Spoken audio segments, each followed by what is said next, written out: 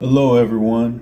Before I wrap up Proverbs 6:16, the various abominations of the Lord, because I was going to do Proverbs 18:21 to wrap them up, I want to talk about something that is akin to the abominations of the Lord. It actually ties into them.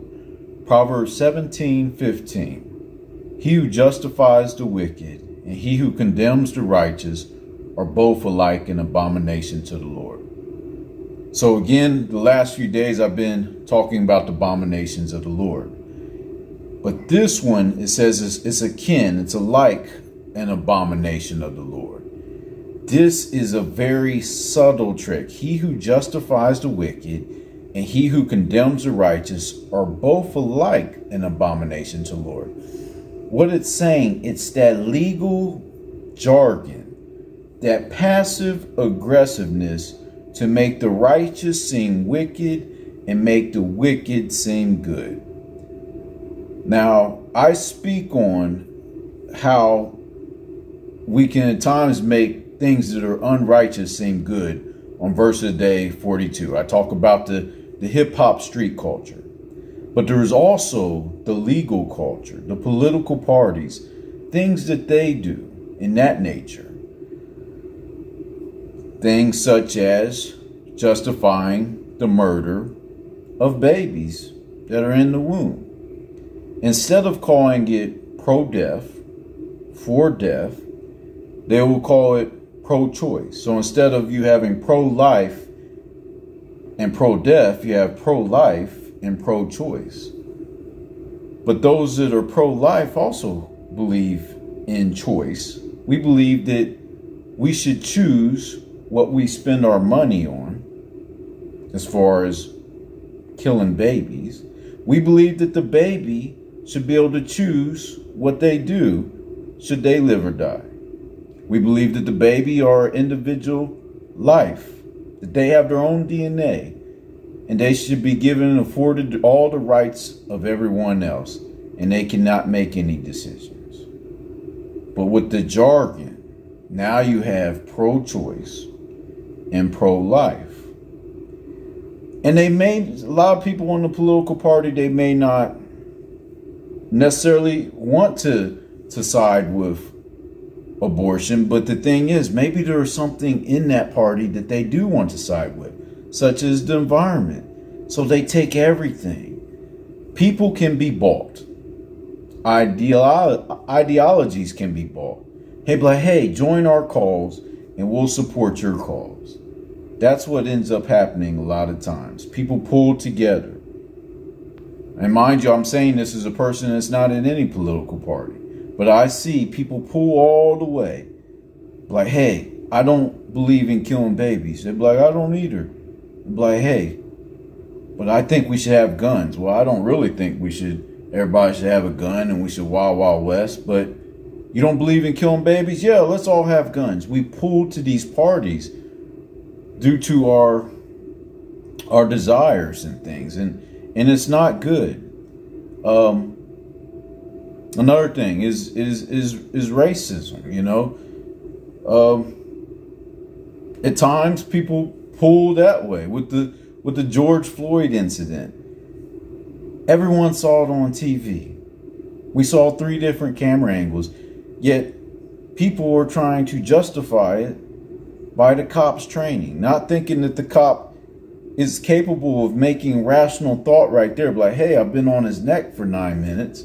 So now we have illegal cases and lawyers are trying to defend this man's actions. I know I'm touching on some tough subjects, but the thing about it is, we may go through all these legal cases and things.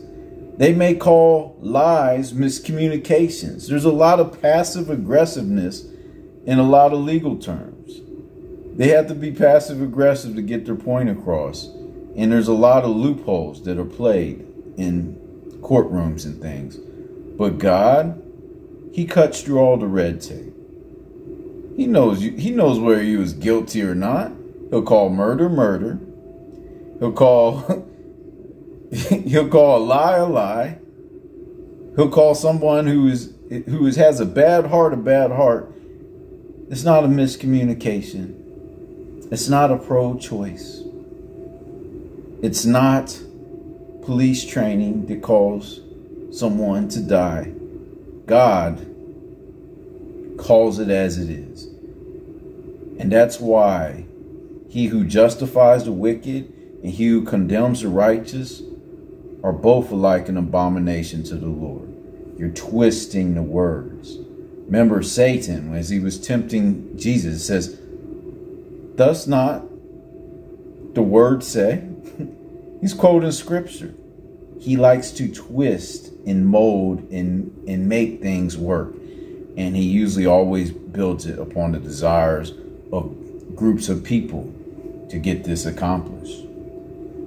But let me read some scriptures about it. Proverbs 24:24. These are also are sayings of the wise. Partiality in judging is not good. Whoever says to the wicked, you are in the right, will be cursed by peoples, abhorred by nations. But those who rebuke the wicked will have delight, and a good blessing will come to them. And what this is talking about, a lot of times, the mass of the people, they know if it wasn't right. They know if a judgment call was not right. So when people that have done a heinous murder of someone and they get in the courtroom because of the legal jargon frees them, the people are going to lose their mind. They're going to go crazy. Not that we support them going crazy, but that's what happens. Because we inherently all have the Lord in us. We know what his decree and moral law is. So when we see it be played in the system unfairly, people tend to lose their mind. Exodus 23:7. Keep far from a false charge, and do not kill the innocent and righteous, for I will not acquit the wicked. Do not kill the innocent and righteous. God's like, boom, right there. I'm not playing through the red tape. I am the final judge, is what the Lord is saying. Isaiah 5:22-23. And this is an interesting one. Woe to those who are heroes at drinking wine and valiant men mixing strong drink, who acquit the guilty for a bribe and deprive the innocent of his right. What I think about this is almost good old boy systems. People that like to party together and they got drinking buddies. Drink, drink, drink, drink, drink. And they got people that are like, man, that boy can drink. He's a king. He could take like 20, 20 beers. And they're all buddies.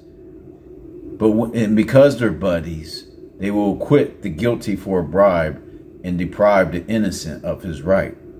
Because they're boys. Our club, our frat is bigger than anything. I got your back, you got my back. Job 34:17. Shall one who hates justice govern? Will you condemn who is righteous and mighty? Yeah, we need righteous judges. Psalm 94. They band together against the life of the righteous and condemn the innocent to death. That is what I was talking about. People pulling together to get their agendas across. They band together against the life of the righteous and condemn the innocent to death. Let's band together. Rights. But not the woman in the wombs. Not the baby men in the womb. But the women outside. We have the rights to say who dies and who lives. Our choice. Proverbs 17:26.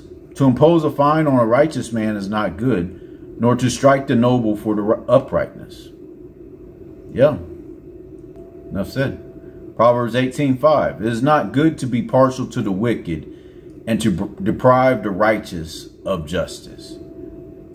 Yeah, what are we doing when we're trying to make it easier for those that are wicked? But those that are sad, those that have lost their loved ones, they can't get justice. They seek justice. They have to mourn their whole life because someone was innocently killed. And we are partial to the wicked. We protect the wicked. It's not good.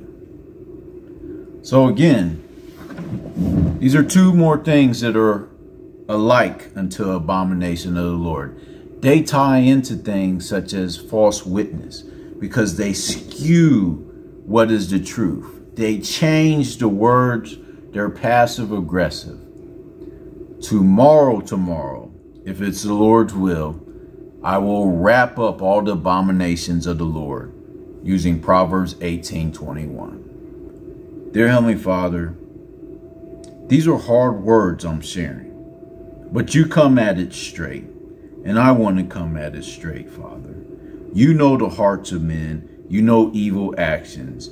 Let's cut through the red tape. Let's be honest, Father. Thank you. And Lord, may many understand that I'm trying to talk to them as straight as possible. May many be saved. May many hearts be changed. In Yeshua's name, amen. Goodbye.